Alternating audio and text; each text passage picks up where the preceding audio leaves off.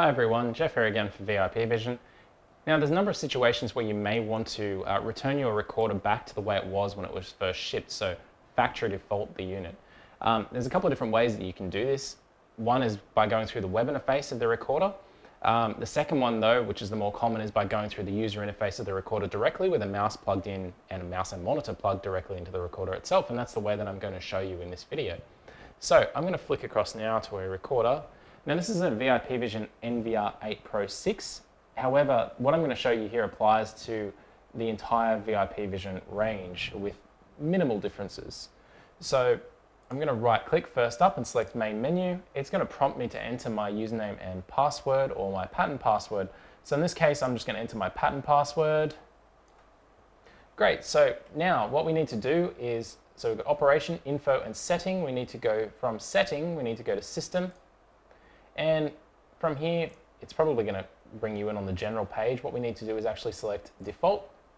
And from default here, so we've got a few different options that we can do here. Either we can default the camera settings, network settings, event settings, storage settings, system settings, all of the settings there themselves, or we can factory reset the machine. Now the difference between all and factory reset is that all is only going to delete everything listed here, so camera, network, event, storage, and system. It's not going to delete your usernames and passwords, which may be something that you want to keep or possibly delete.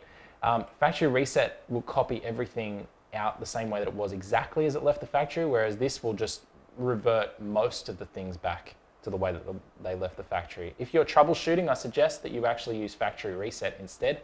However, keep in mind, like I said, you're going to have to go through all of your password reset, password setup stuff again, including your password reset questions and email addresses. So that may take slightly longer than, for instance, just maybe defaulting the camera settings if you're having issues with cameras or possibly network, etc. So in this video though, I'm just going to show you a factory reset. So all I have to do is click this button here. Now it's going to say system is going to restore factory default setup. All customized setup will be lost. Are you sure you want to continue now? So if I wanted to get out, click no, but I'm going to be selecting yes.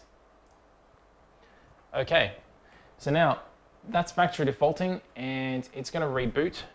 It's going to reboot and come back in a number of moments. Like I said before, what we're going to have to do once it comes back up is it's going to basically throw us back up into the device initialization wizard. So like I said, you're going to have to set up your usernames and passwords again, along with your username and password questions, our networking settings, our camera settings, basically, as I said, everything as if it were a brand new recorder out of the box. So I'll just flick back across to that now while we wait. So it'll take somewhere in the order of about a minute or so before this completes. It's not going to raise any of your recordings on the unit itself. All of your recordings will stay there. So if you're looking to not only factory default but also clear all of the recordings out of the device, you're going to also have to format your. We'll just leave that there for now, and I'll show you in another video how to actually default or how to remove all recordings from the unit by formatting the hard drive. So I hope this video has been helpful.